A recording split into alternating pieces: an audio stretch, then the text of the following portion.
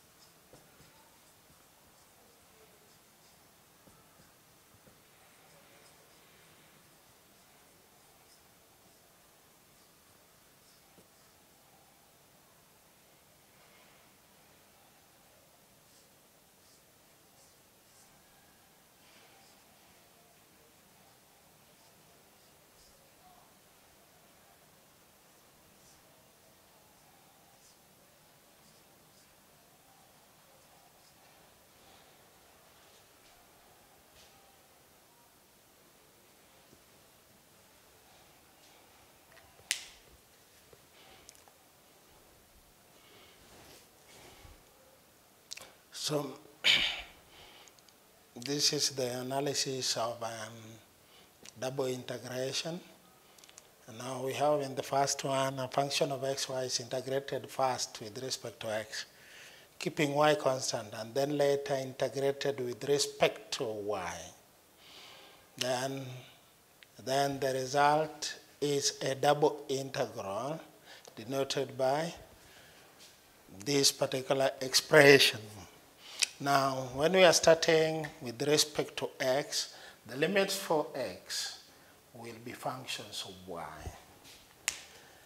And the final integration, the last integration to be cleared, which will be with respect to y, the y values will be constants.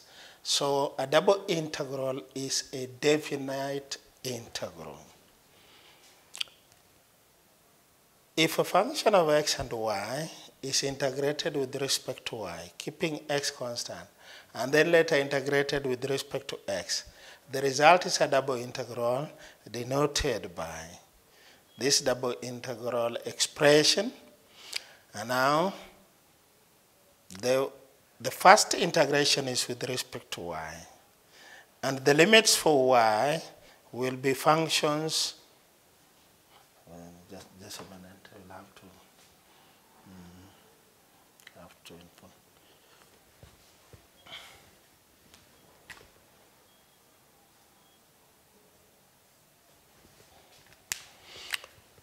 The limits for y must be functions of x. The first integration will be functions of x, so that where there was y, we put something in terms of x. The final integration now will just be an integration of a single variable, which will be in terms of x. And that one now, we can have the limits for x being constants values. So any double integral, as it can be seen from the first expression, taking any order, the double integral is a definite integral. So there is something we need to note carefully. There's something we need to note carefully.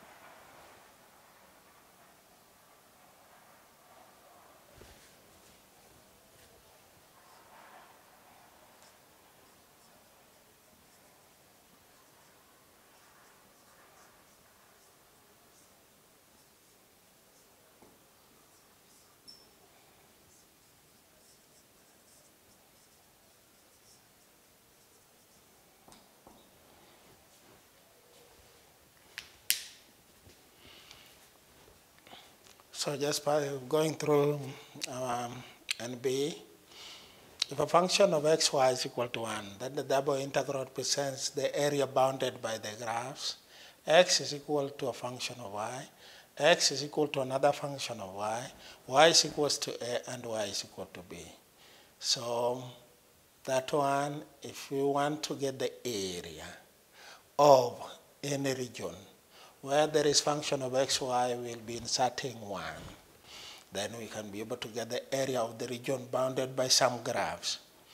Or when starting like in the part 2, if you are integrating first with respect to y, the region will be bounded by y is a function of x, y is equal to another function of x is equal to c, and x is equal to d.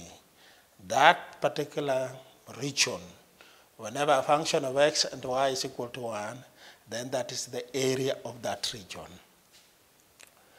In Roman 2 here, the region bounded by the graphs x is equal to gy, x is equal to h of y is equal to a, y is equal to b, or y is equal to L of y is equal to m of x is equal to c, and x is equal to d is known as the field of integration.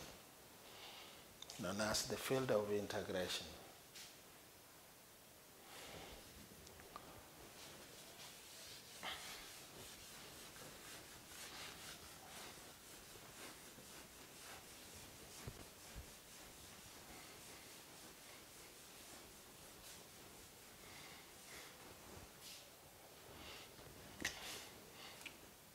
Let's now have example 1.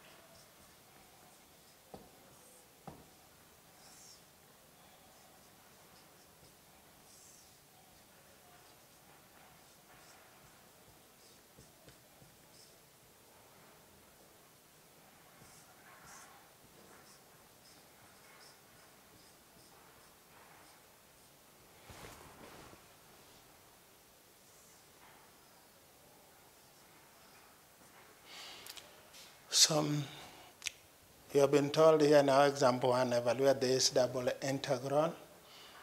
Because we have dy as the first differential coefficient, then we are going to integrate first with respect to y.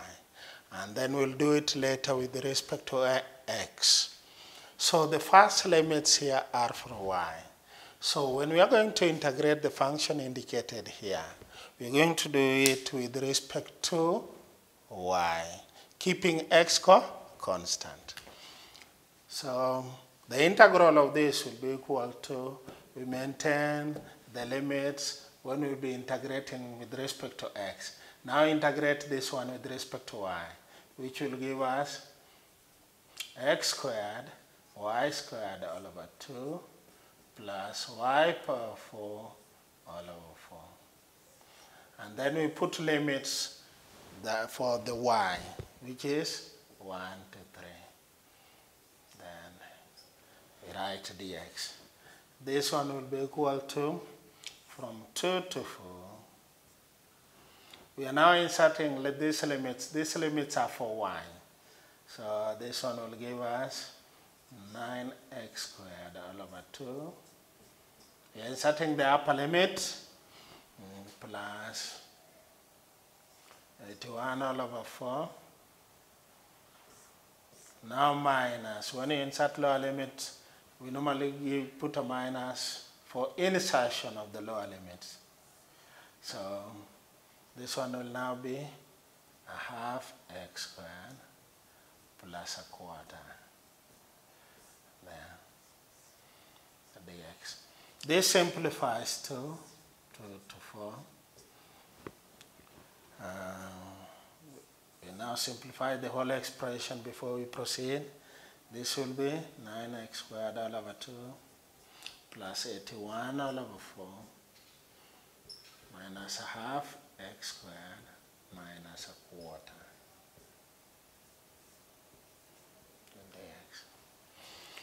Which should be equal to 2 to 4,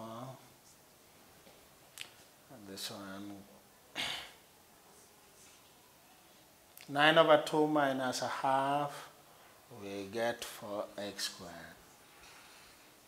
81 over 4 minus a quarter, we get minus 20.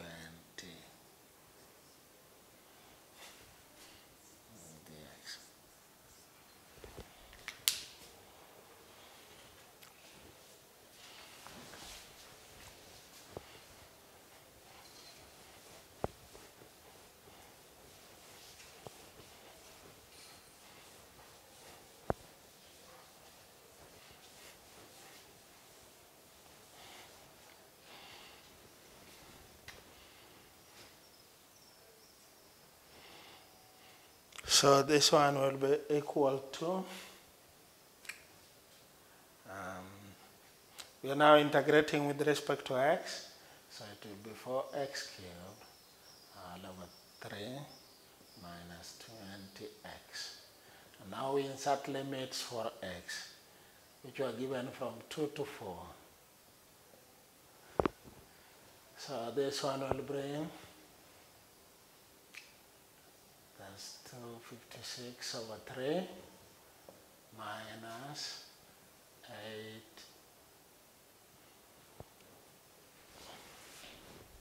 minus 80 and minus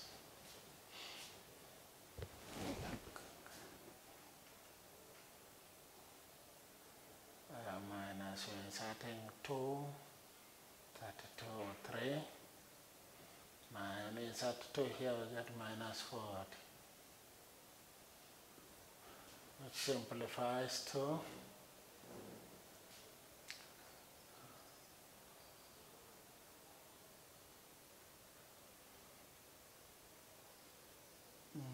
this is 256 over 3 minus 80 minus 32 over 3, then plus 40.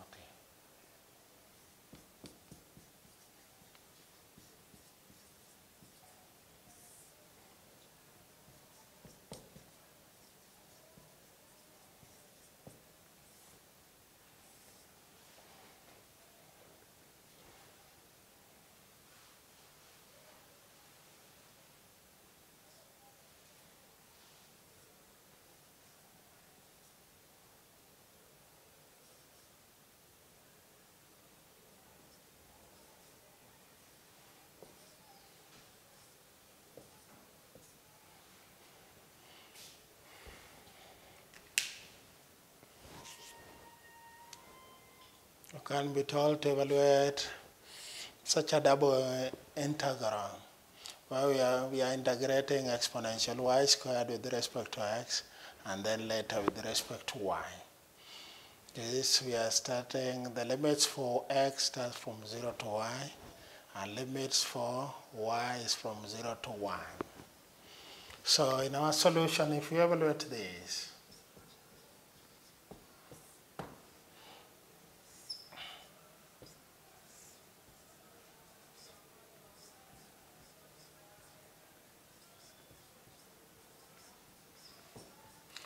when we integrate with respect to x, we are going to keep y constant. When we keep y constant, exponential y squared is kept as a constant. So this one will give us 0 to 1. And when a constant is integrated with respect to another variable, then the answer is that constant multiplied by the variable. So this is e power y squared multiplying the variable, which is now x. Then we input our limits from 0 to y. And then we have here and dy. So this will be 0 to 1. Insert y where there was x, So upper limit y exponential y squared minus, now insert 0 where there was x, we get minus 0 dy. So this will be from 0 to 1 y exponential y squared dy. For any exponential function, having any function in its power, we normally check, if you have another functions beside that, you check whether you can be able to differentiate what is in the power, if it can bring an element of what is multiplying that exponential. Like in this, when you differentiate y squared, we get 2y, but here we only have y, we are only missing a constant. So we can use method of substitution, a method of polynomial substitution to evaluate this last integral. So we say, let u be equal to y squared, and the u will be equal to 2y dy.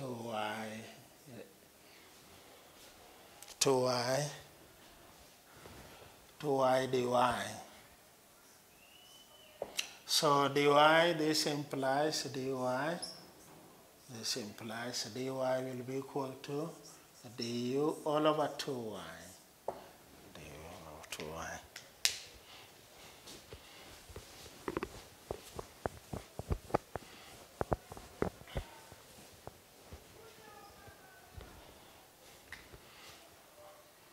Which will be equal to the integral that we are evaluating will now be equal to 0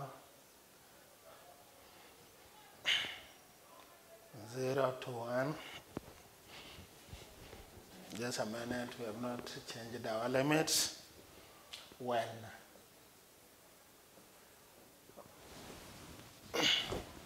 y is equal to 0, u will be equal to 1. U will be equal to 1. We can just go that side. See now that? When y is equal to 0, u is equals to 1. When y is equals to 1, u is also equal to, when y is 0, u is 0, not 1. When y is 1, u is also equal to 1. And therefore, the integral 0 to 1 y e power y squared dy will be equal to the integral 0 to 1 y e power u du all over 2y, which gives us integral 0 to 1 a half e power u du, it is equals to a half e power u. And then we input limits. Limits are now for u 0 to 1. So it is a half into e power 1 minus e power 0, which is equal to a half into e minus 1.